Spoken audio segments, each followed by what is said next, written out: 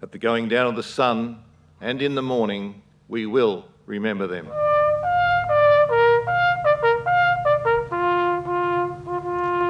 On the 11th of November 1918, the guns on the Western Front fell silent after 4 long years of war. The 11th hour of the 11th day of the 11th month attained a special significance in the post-war years. That moment when hostilities ceased on the Western Front became universally associated with the remembrance of those who died in the war. We're here to remember all those who've sacrificed their lives, their livelihoods and their families over those 98 years. You look at all the nations who are represented here who lay wreaths and you realise how many people the First World War really did affect.